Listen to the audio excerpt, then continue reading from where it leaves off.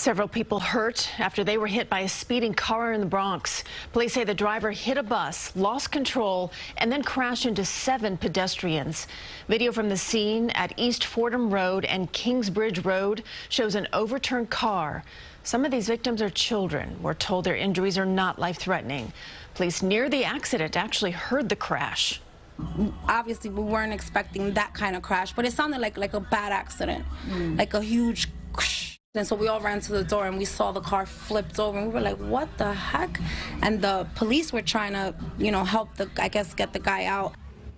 2 men in the car were taken into custody and charges are pending.